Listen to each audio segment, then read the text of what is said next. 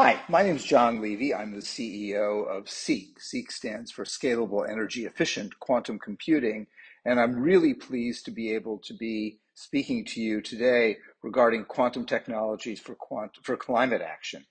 Climate is a really important issue for us, and we think it's really central to our mission.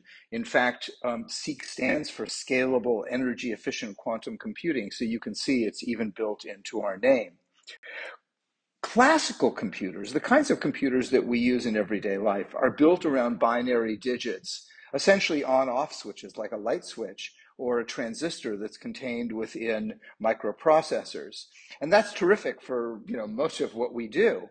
But as we're reminded by Richard Feynman, nature itself, us, people, the planet, the systems that we work with, animals, plant life, etc., if we think about chemistry and pharmaceuticals, all of these things aren't governed by classical laws. They're dominated by quantum mechanical rules. And Richard Feynman reminds us that if we want to really try to understand the world that we're in, we need to build quantum mechanical systems. And that's exactly what quantum computers do. They're built around quantum bits, qubits, which, if we think about them, are like artificial atoms. So what we're doing is we're building artificial atoms to represent real atoms in the world, and so that we can make better simulations of the world that we live in. And we can use that for tremendous applications in the quantum domain, things that are frankly really unavailable to us in classical computing, like battery technology and developing new catalysts from chemical models, or carbon capture, or even power grid optimization. So where we are in the world of quantum computing from an application perspective is that companies like Google have been able to demonstrate that even in a very limited way, that you can run certain algorithms on a quantum computer that are unavailable to you on a classical computer, so-called quantum supremacy. And when they ran that experiment, there was, this was the front page of the New York Times. It was big news. But it wasn't until about a year later that NASA, which was Google's partner, showed the idea that it wasn't just around the ability to run a new algorithm that was useful, but it was the fact that you could run this algorithm, and they took a different algorithm and ran it on the Summit computer, which is at the time I think was the most powerful supercomputer in the world, one of their own supercomputers, and then a quantum processing unit at Google, and they could run it in a fraction of the time and a tiny fraction of the energy cost. And if we think about the fact that data centers today use somewhere between 3 and 5% of all the world's electricity, and that number is growing dramatically, then we can think about the importance of trying to think about building quantum data centers that are much, much more energy efficient, given also the immense power, that computational power that they have. So here's an example of a next generation or a near-term technology, 1,000-qubit quantum computer. Just to give you a feel for it, the most advanced computers in the world today have somewhere between 50 and, let's say, 100 qubits. So the idea of building a 1,000-qubit quantum computer, particularly one, these quantum computers scale exponentially, not linearly, presents a very, very powerful image. And if we think about trying to scale that to data center levels, it would cost about $14 million to build one of these. And if we then said, let's scale that up to something that would be more like 1 million qubits in a data center, it would take 2 square blocks of New York City real estate. And in order to do that, or 2 floors on 1 block, either way, how you want to look at it. And based on the calculations that we've done, it looks like it would cost about $5 billion to build, and it would consume about 150 megawatts of power, way more than even the largest of the hyperscale data centers today, and something that, I don't know, would maybe be something deliverable by a small nuclear power plant. So clearly, this is not the model that we're looking to scale quantum computers to be able to solve our climate problems. In fact, we're sort of creating a new climate problem.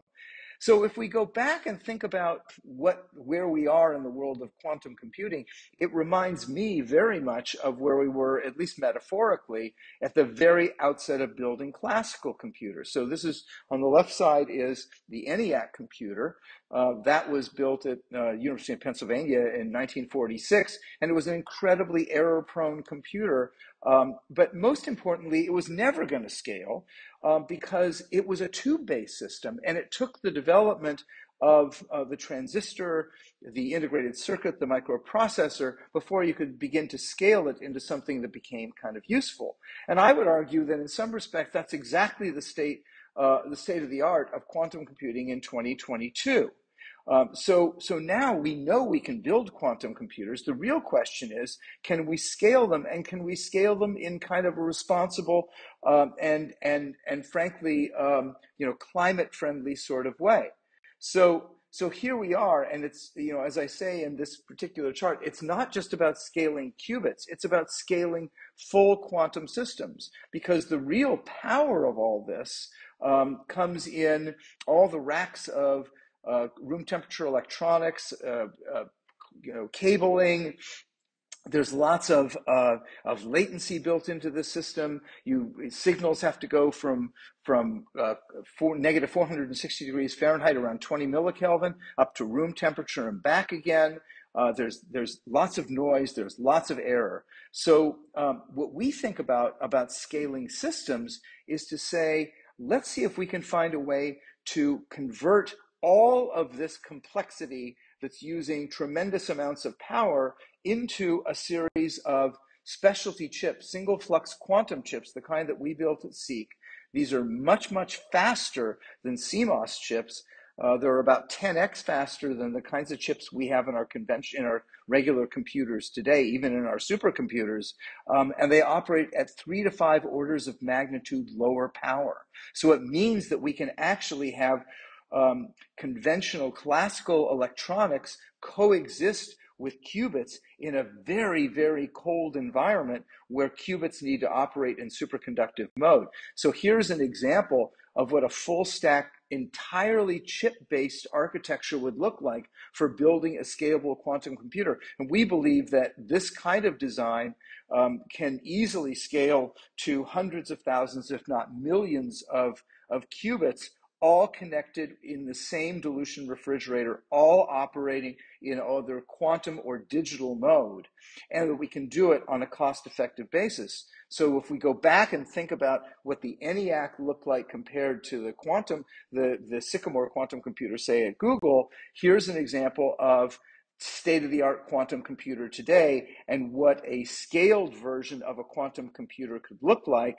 that could be equivalent to a quantum data center. Well, what's remarkable about that isn't just that we're building a scaled system, but that we believe that we can operate this at around 65 kilowatts of power, not 150 megawatts of power.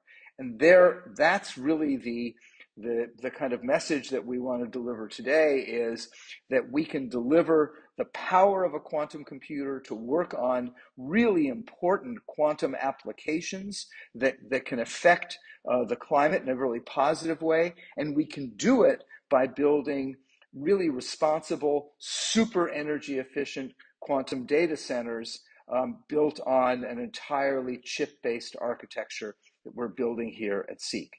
And with that, I thank you and look forward to hearing more talks in preparation for COP27. Thanks very much.